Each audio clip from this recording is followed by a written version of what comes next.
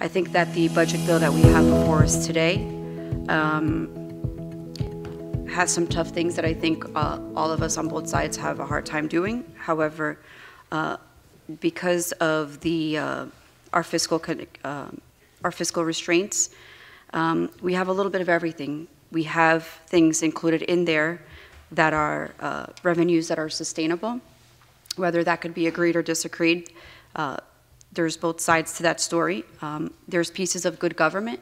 A lot of the inclusions in the budget refer to different types of audits, some that have even been done under the Christie administration and those further down from us. And this budget, quite frankly, also includes about 90 to 95% of what our governor wished to be included. And I think that something that we should also be very proud of is we've been talking about school funding for many years now, and what the right thing is to do to make sure that some of our districts are no longer suffering. And we've accomplished that in this bill.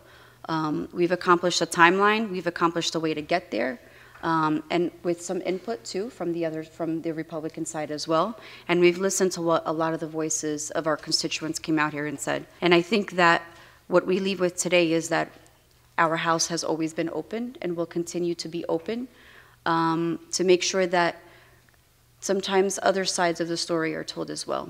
So I want to thank my budget committee, my vice chair, and everyone that's worked very hard. So with that, I vote yes. And hopefully we can at some point agree on some of these issues. But I leave here today feeling accomplished, because I think that, as our vice chair stated, we have done our constitutional mandate. Not one budget looks the same as when a governor presents it.